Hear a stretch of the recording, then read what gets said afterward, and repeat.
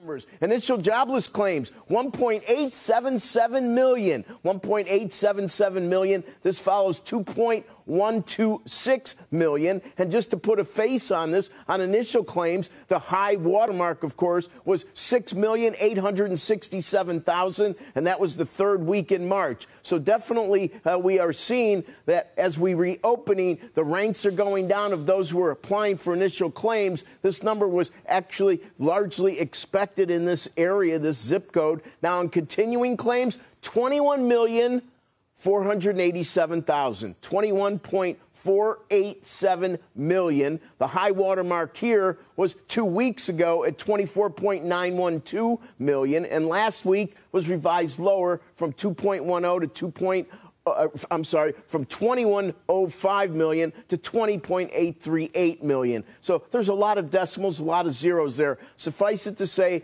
about 21.5 million on continuing claims is definitely a disturbing number, arguably bigger than we expected. And as I said, when you look in the rearview mirror at the all-time high number, which is a whisker under 25 million, we see that those numbers are stubbornly high.